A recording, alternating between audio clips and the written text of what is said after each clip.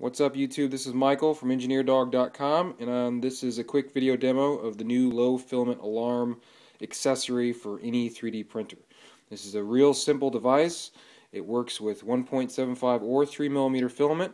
What you do is you feed the filament through, you turn it on, and you would position this strategically, maybe 10 inches away from your extruder or at the beginning of your bowden tube system, because if it runs out of filament, makes a super loud siren, so it'll alert you wherever you are in your house, and you can go put more filament back into your printer so you don't run out on a long job.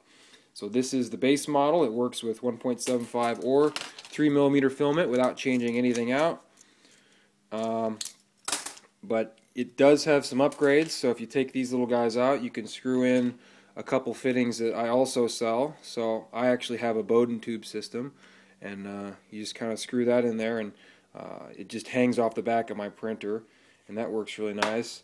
And then I've also got some devices. I've given the models away for free. This is an oiler assembly, so you would just pop it on before it goes into there, and it has a piece of foam so you can soak, like machine oil. I use 3-in-1 brand machine oil, and that works great for my PLA prints.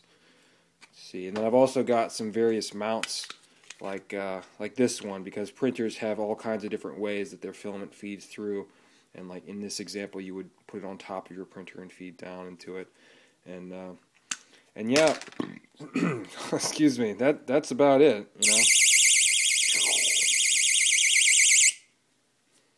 Thanks for watching.